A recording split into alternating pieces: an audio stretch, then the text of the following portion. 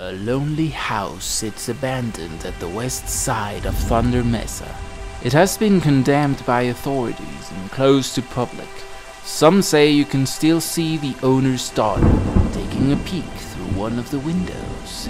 The half-sunken house is a decadent memory of a much brighter past, before the deaths and before the earthquake.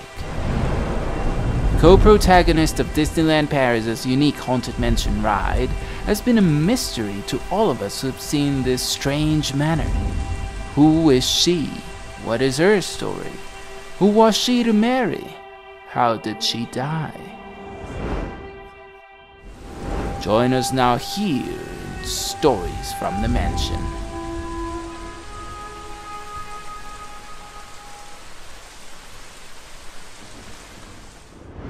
How beautiful was my manor, with its resplendent architecture and its garden lined with roses. A true gem perched atop Boot Hill. Nothing was too beautiful for my father. Visitors came from everywhere to admire the marvel he had built. But today, what's left of all this? A house in ruins that is only a memory of a bygone era. And me? Me who is dying of loneliness as time passes and seems to have forgotten me. So said Melanie Ravenswood in her last days. Melanie Ravenswood was daughter of the richest family of Thunder Mesa. When she reached a certain age, she began to take interest in boys, and when news of a potential marriage reached Henry Ravenswood's ears, he became zealous. The idea of her precious daughter leaving his home, leaving a small town, it sounded horrible for him. He confronted her daughter, menaced her, and forbid her from seeing her suitors, souring their relationship. In one tear-stained letter, melancholic Melanie writes to her father. She begrudgingly apologizes for her behavior. Melanie, being beautiful and rich, had many suitors, but only 4 made it to the nuptial preparatives. The first of them was Barry Claude, a rich oil tycoon, but alas, on wedding day, he died a most horrible death.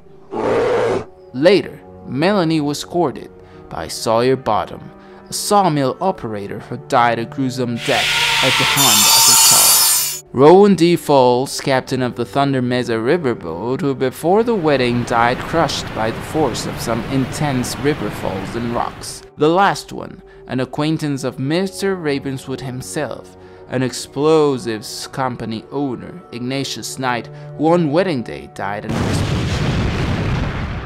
Melanie went depressed at such bizarre coincidences and thought herself cursed.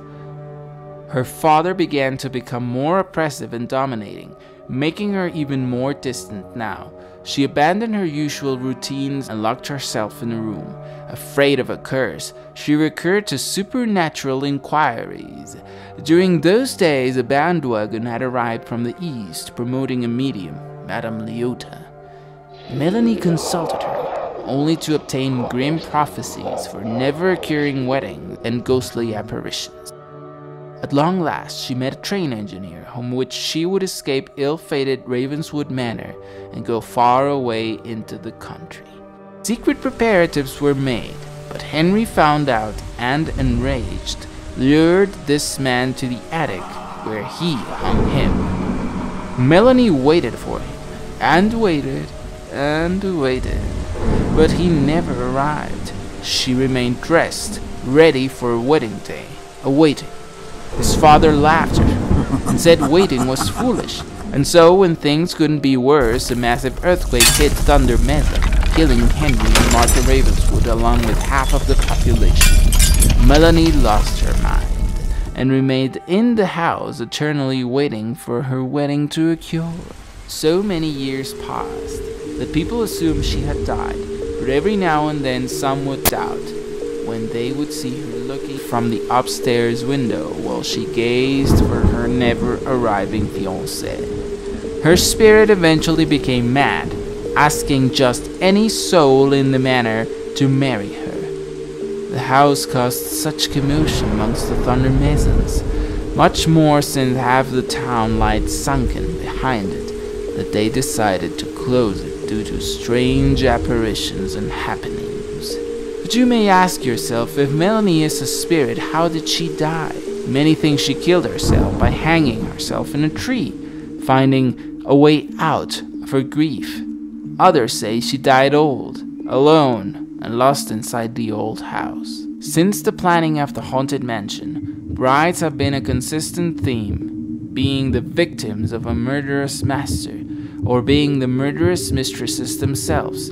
They always come back from the dead to haunt the inhabitants. Yet Melanie works differently for the manor, for she does not haunt the house, but becomes haunted by it and its ghosts. Before refurbishment, Melanie helped the audience escape the phantom whose identity was unknown. After the remodeling, Melanie lost her mind bit by bit, until becoming a deranged spirit who'd do anything to finally get married. Before the remodeling, she aged every time we saw her, until she became a skeleton bride, much like Mark Davies's aging bride or Miss April December, but now she appears the same age as when we can presume she died or killed herself. Before remodeling, her first interaction with us was welcoming and close, while after remodeling, her first interaction is cold, deranged, and distant. She no longer tries to help the audience, but just relieves her tragedy again and again. Stranded brides are a consistent theme in Gothic and Victorian literature. We've seen that with two of the other Haunted Mansion brides before. Miss Havisham, a resented stranded old spinster from Great Expectations, has a room decorated just as the wedding party she never attended, saving even the putrid cake and wearing the wedding dress every single day. Another is the co-protagonist from Phantom of the Opera, who is also harassed by the Phantom and suffers the consequences of being around him. Before the remodeling took place, the Phantom was officially an ambiguous figure with no backstory. It was fans who created the popular theory that the Phantom was the controlling father of Melanie, and thus created the official backstory that would become canon. But even before that, there were other fan fictions about who could the Phantom be. One said it was the spirit of Thunder Mountain, who, mad at the Ravenswoods for exploiting his sacred grounds, made their life miserable by creating an earthquake and then killing Melanie's grooms. Another stated Arthur Ravenswood, that is Henry's brother, wanted to end his brother's legacy by killing him and killing any potential husband of her niece, causing an explosion at the mine which thus caused the earthquake and then killed her niece's groom. The last theory states that a melancholic Melanie hires Madame Leota to reach her parents' spirits who died in the earthquake. However, Madame Leota accidentally summons a dark entity that takes the shape of a shadowy man who haunts Melanie and kills his suitor Jake during wedding night. Yet the wildest one says that Melanie, after losing her parents, develops a case of split personality, harboring his father in his mind a la Norman Bates, and knowing his father did not approve of her marrying, she kills his own betrothed without knowing. Melanie is part of a darker and more complete version of the Haunted Mansion, in an attraction that did indeed seek to create a story rather than an experience or a spirit retiring home. Her character is now officially tied to the manor and to Disneyland's Halloween experience and can be considered one of the Haunted Mansion brides.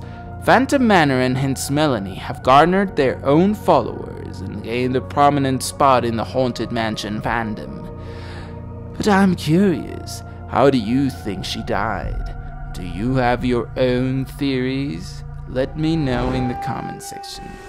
This has been all for now, but I'll be seeing you a little later.